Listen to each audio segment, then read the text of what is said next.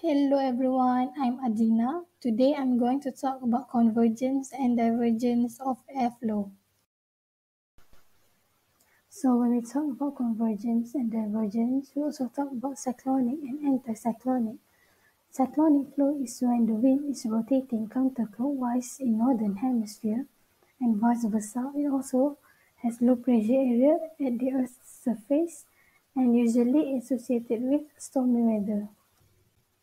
So for anticyclonic, the wind is rotating clockwise in northern hemisphere and vice versa. It also has high pressure at the Earth's surface and usually associated with fine weather. At the Earth's surface, low pressure systems have counterclockwise rotation in the northern hemisphere. Thus, the warm air converges and rises upward as it has nowhere to go.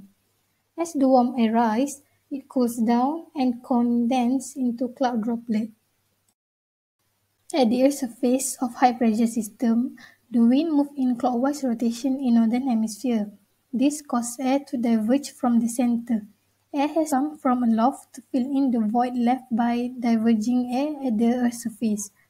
This leads to sinking motion in center of high-pressure system. So when we talk about atmospheric pressure, what does it mean actually?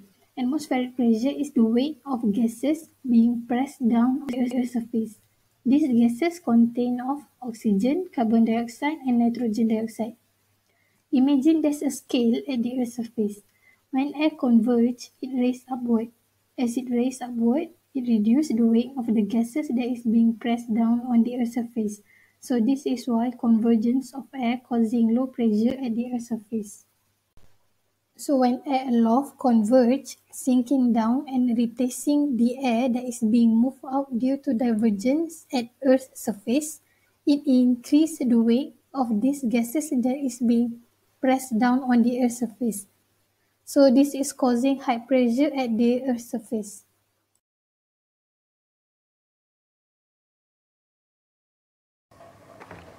So now let's take a look at this convergence and divergence in 3D.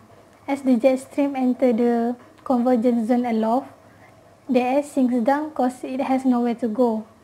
As the air sinks, it becomes warmer and because it encounters high pressure near the ground.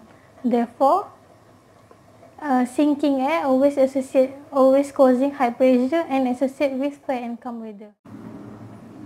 So now let's continue as the jet stream enter the divergence zone, where the air is spreading out. As we all know, the air flow from high pressure to low pressure. The air converge at the center and rise up, filling the void at the divergence zone. Therefore, the rising up will produce cloud and precipitation.